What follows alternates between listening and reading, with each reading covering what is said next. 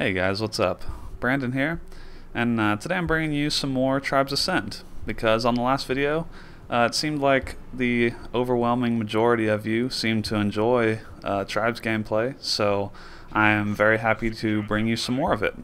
And this gameplay here is on Katabatic, the ice map, and so I'm playing the Pathfinder class here, which I think has quickly become my favorite class in the game. For the past couple days, that's almost all I've been playing.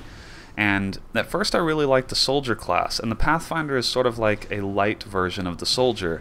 And I think the reason I've gravitated to the Pathfinder more is because you can just get up to some ludicrous speeds with the light class. As you see here, I'm going about 200 kilometers an hour. That's just not possible with the medium and heavy loadouts most of the time.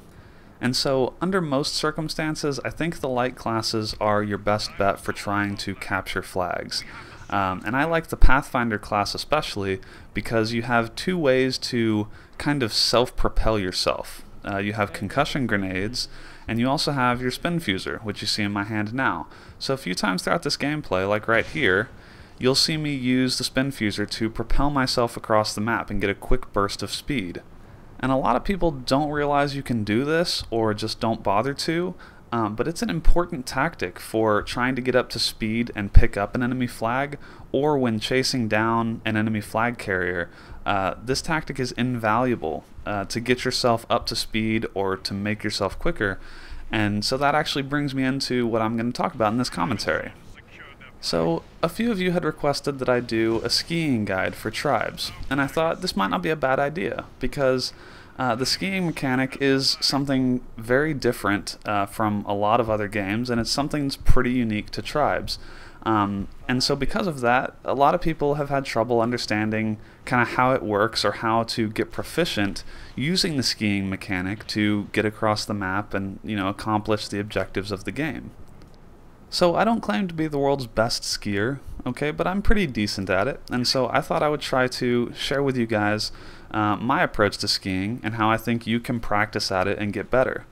So this gameplay I thought was a good example of some of the stuff I want to talk about.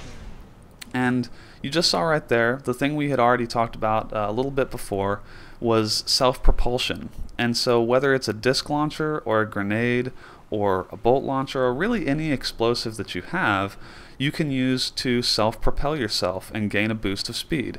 And this is going to be key for a lot of different things, the main one being chasing enemy flag carriers like you see me doing now. In fact, self-propulsion is probably the only way that you're going to catch a skilled player running a light loadout. And actually the only reason I end up catching this guy is because he stops and decides to try and regen health on the edge of the map, which was kind of stupid of him. But like I said, the only chance you have at catching a really skilled player is to give yourself a boost with your own weapons. Now you might be saying, that's great and all, Brandon, but after I propel myself and I've got some good speed, how do I keep that speed going, as I fly around the map? And the easiest way I can think of to explain my philosophy for skiing is, if you've ever played the iPhone game Tiny Wings, that's kind of what it's like. And what I mean by that is, when you're in the air, you always want to be aiming to land on a smooth downhill surface. Then, as you're skiing along, you want to use your jetpack to propel yourself up hills. And as you crest over the hill, you repeat that. You land on a smooth downhill surface, jetpack on the uphill grades, and that's how you'll continue to gain speed as you fly around the map. And from there, it's really just about practice, because mastering the technique of skiing on each different map really just requires deep map knowledge. So when you're playing, just make an effort to focus on the stuff that we've talked about. The self-propulsion, energy conservation, making sure you're hitting the hills at the right spots. And over time, I guarantee that you'll see yourself improve. Now make sure you watch this last clip here, because you'll see that once you get proficient with skiing, you can get around the map really fast.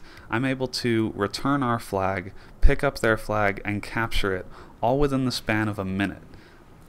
Now, one last thing I wanted to mention is that if you happen to miss this week's episode of the KB Mod podcast, you should definitely check it out.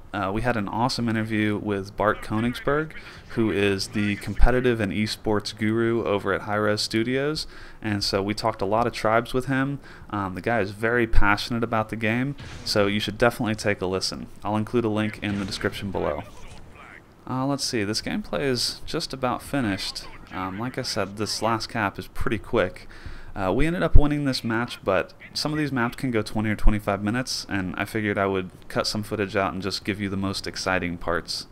But anyway, if you enjoyed this video, or if you found it helpful, I'd appreciate it if you'd leave the video a like, and also leave me a comment and let me know if you have any skiing tips of your own, or if you have any ideas for other tips style videos that you want me to do. Let me know. I'd be happy to do more of these kinds of things. If you enjoy this type of content, you can subscribe to my channel and also follow me on Twitter. Link is below in the details section. As always, guys, thanks for watching, and I will see you next time.